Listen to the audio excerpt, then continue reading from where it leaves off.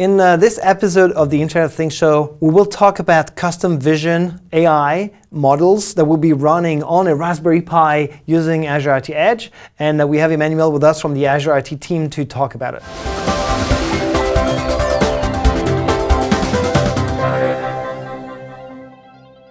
Hey, thanks for watching the IoT show. Today we'll talk about Azure IoT Edge, and we have a cool demo about running custom vision cognitive service onto IoT Edge, right? Right, exactly. And we have Emmanuel with us. Hey, Emmanuel, thanks for coming back on the show. Thanks. And you came with my snack. There's an apple and a banana. Don't eat them yet. No, not yet. We need them for the demo. So there's been built recently. We've been doing a bunch of announcements around IoT Edge. Recently on the IoT show, we talked about what's new in IoT Edge. One of the things that Chapalo talked about is custom vision support. So what is that? How is that new? How does that work?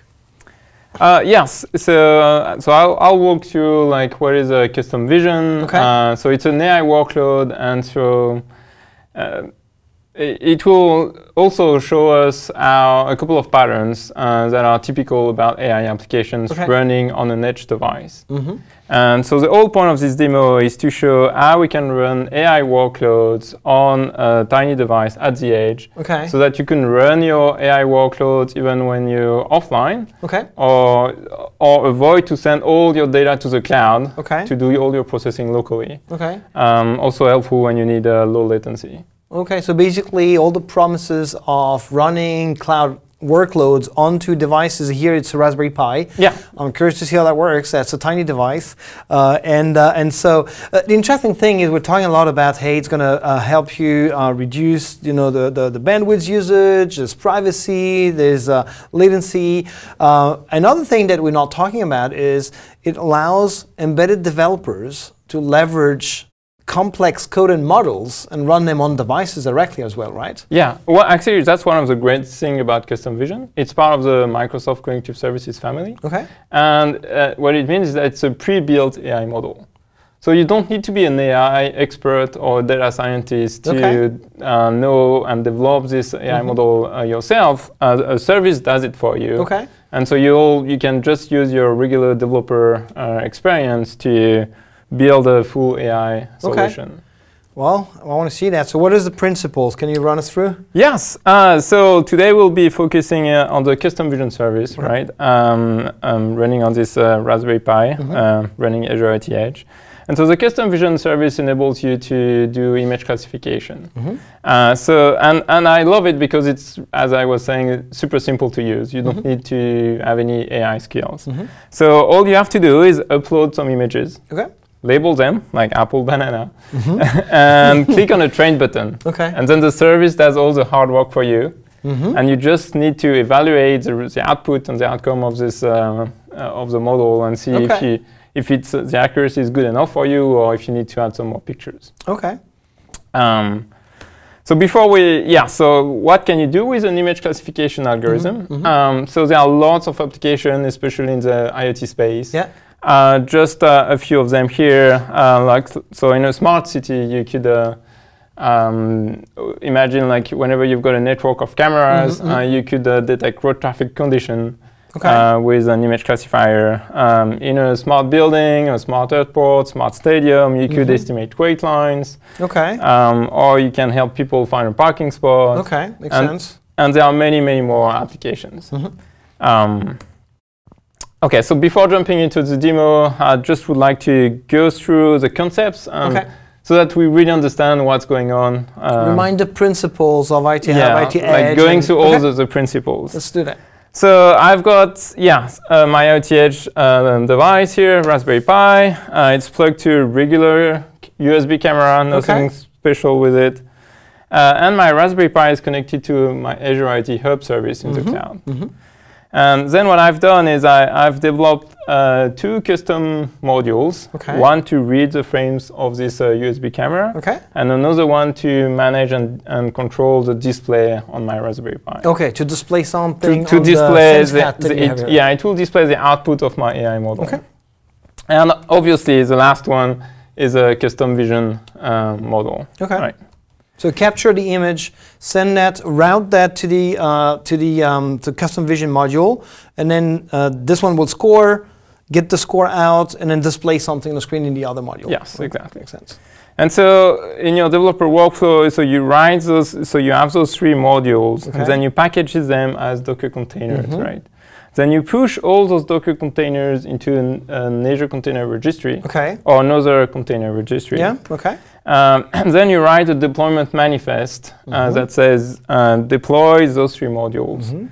And you push this to your Azure IoT Hub service that then pushes this deployment manifest to your edge devices when you click on the deploy button. Right? Okay. So the edge device is running the IoT Edge runtime. That's the prerequisites, right? And it's hooked up to specific instance of IoT Hub. Yes. Okay. Yeah. And so whenever the device receives this deployment manifest from the IoT Hub service, it understands that it should go fetch those 3 containers. Makes sense. Yeah. And that's the workload that it will bring down from the cloud to the local device. Okay. Yeah. So that's the high-level view. Now zooming in a little bit deeper. So on this local device here, as we've said, we've got 3 modules. So a camera, an AI processing module, and a display module. And so looking at the communication patterns here between modules, the first thing obviously is to get the frames from the camera, right? So nothing special here, just that the camera modules needs to access the frames through regular inputs-outputs protocols. But then you're dealing with images, right? Which are media files that can be a bit big. But so whenever you're dealing with media files like audio, images, or video, then the easiest to transfer those files from one module to another is to use HTTP or to use another like WebSocket mechanism if you want even improved performances. Right? Meaning you're avoiding going through the IoT Edge messaging mechanism that is actually super useful for telemetry, things like that, but not for big media files, right? Yes, exactly. It does. So the messaging system doesn't work well with large media files. It's not designed for that. It's not designed for that, exactly. But so the inconvenience of having this HTTP communication is that you get a tight coupling between your 2 modules. Whereas with the messaging system, you get loosely coupled modules. So if one is down, then the other ones still work. And the other advantages of messages is that you can broadcast. It's a one-to-many relationship. So one module can send a message, in that case a camera module, and then like another module, like a display module, could receive it, but also the cloud could also receive it. Makes sense. Right? Makes sense. Yeah. So messaging. So here the messages that we'll be sending will be the output of our AI model. Which is typically just a small JSON blob with just the results of the processing. Right? An object has been detected or not. Now about like processing patterns. So for a typical AI application, you would see like a pre-processing step, a processing step, the main AI model, and a post-processing step. So in our case here, pre-processing is downsizing the image. Post-processing, we don't have any in our case, but it could be like showing a rectangle around the face. Got it. You add something to the original image. To the original image. And the processing is the actual model in itself. Got it. And the recommendation here is to try to do the pre-processing and the post-processing outside of your main AI module. Because the main AI module typically comes as built-in or built by someone else, like a data scientist in your team. And also you don't want to mess with that. And you don't want to mess with that, yes. And the other thing is earlier in the pipe, you downsize your media files, the better, because it means that all your communications are faster after. Right? All right, so that's it for the main patterns.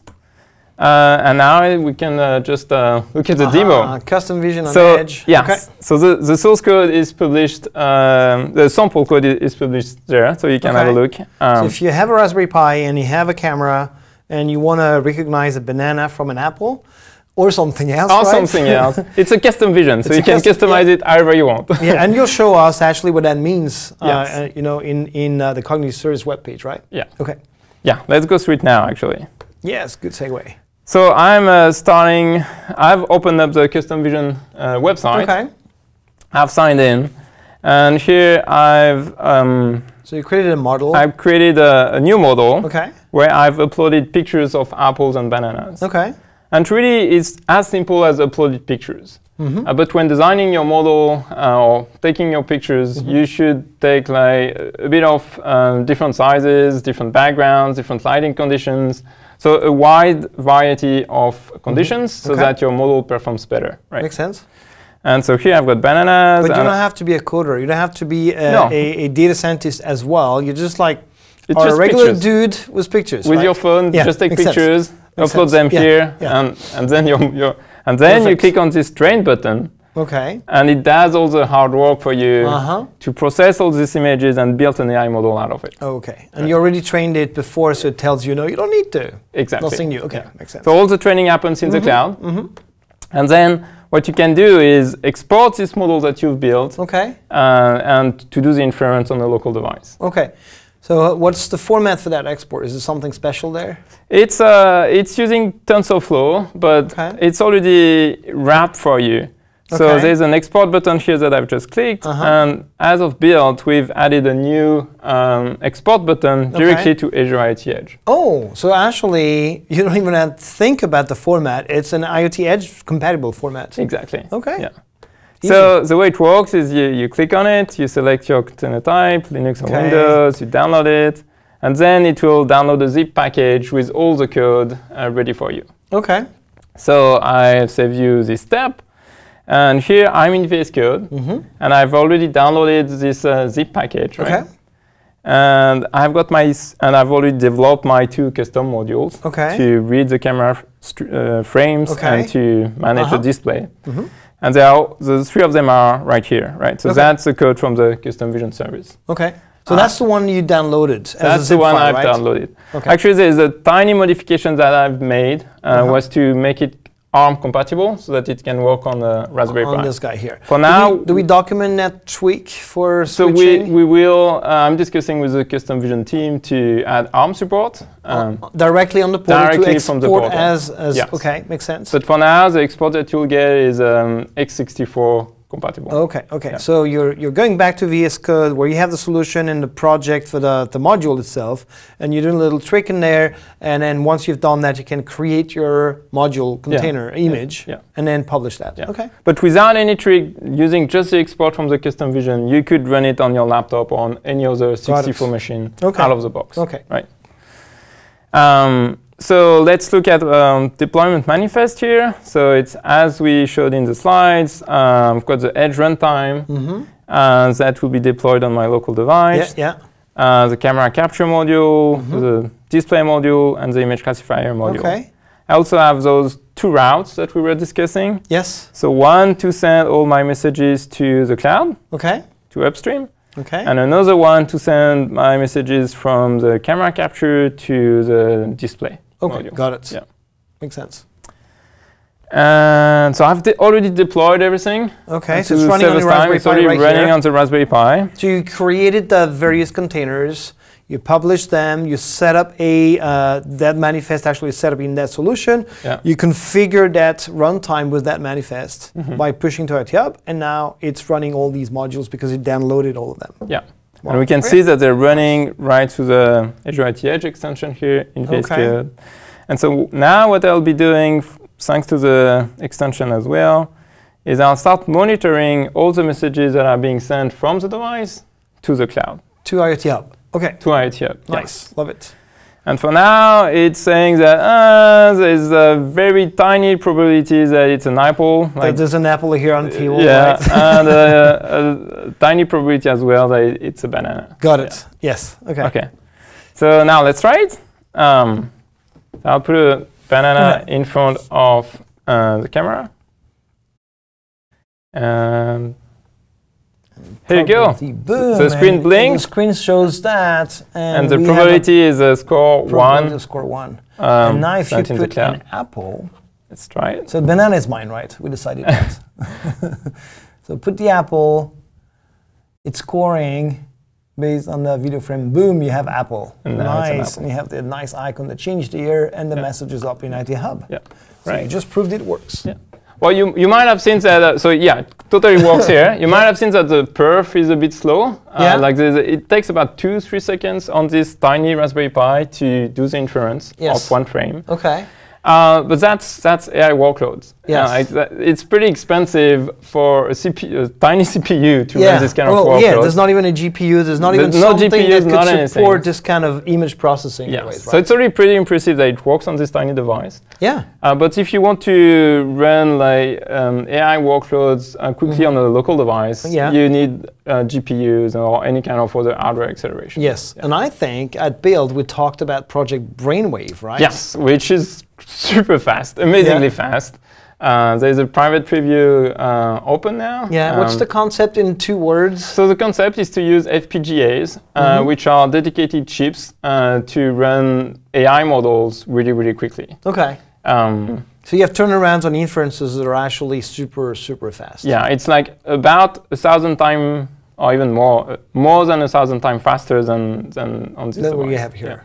So yes, 1,000 times faster is pretty impressive. One thing I want to bring up as well is that the code has been running is the same. The building blocks is the same, meaning that the demos you've seen at Build as well that show image recognition and anomaly detection using a drone flying on top of something is actually using the exact same thing you just demoed here. So what is accessible in that open source project is what can be used or what actually is used, right, in that demo we did with DJI, right?